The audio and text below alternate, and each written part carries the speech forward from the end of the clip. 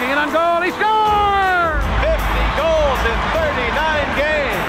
Wayne Gretzky, the great one, has become the greatest of them all.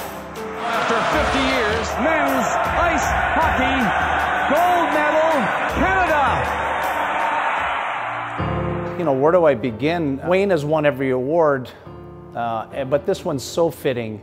It speaks to his ambassadorship to the game of hockey that started when he was 9 years old, you know, in a small town in the middle of Ontario in Canada, and then carried on to Los Angeles and New York and St. Louis along the way.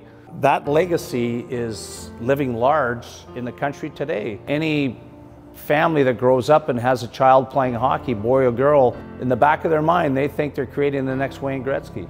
Well, you know, and I'm going to brag on him a little bit now. He's already getting a little blushy. But the players just gravitated to him. The more you're around him, you just saw how he could be so positive to people. Everything he did was infectious. His goal to be the best, you know, from the moment we all met. The great one is going to the United States. I'll never forget the moment when Wayne got traded. Wayne's crying on TV. The whole country was crying. The whole country didn't know what was going on, and yeah, we're really frickin' pissed off. they called it the trade of the century. Number 99, Wayne Gretzky. When I look at it, it might have been the best trade ever for hockey because it really brought hockey to California and Los Angeles.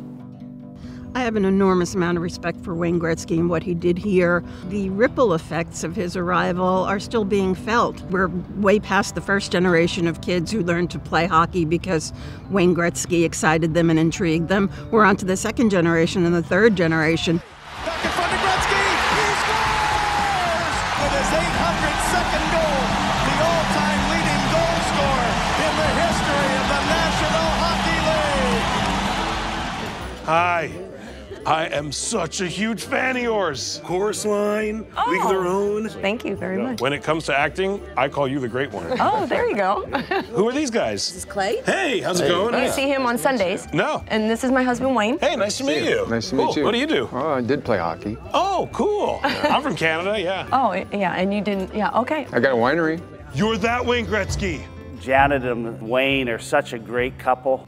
When Wayne and Janet were married in Edmonton, it was the royal wedding in Canada, no question.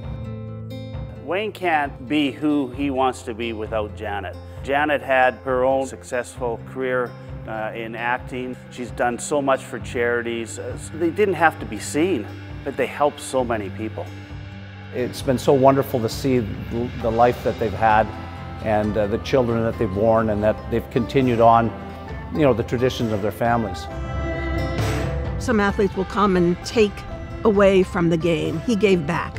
He wants to make a difference. He wants to make a difference in people's lives. What he did for the sport, and he did it with such class and dignity, it's a true tribute.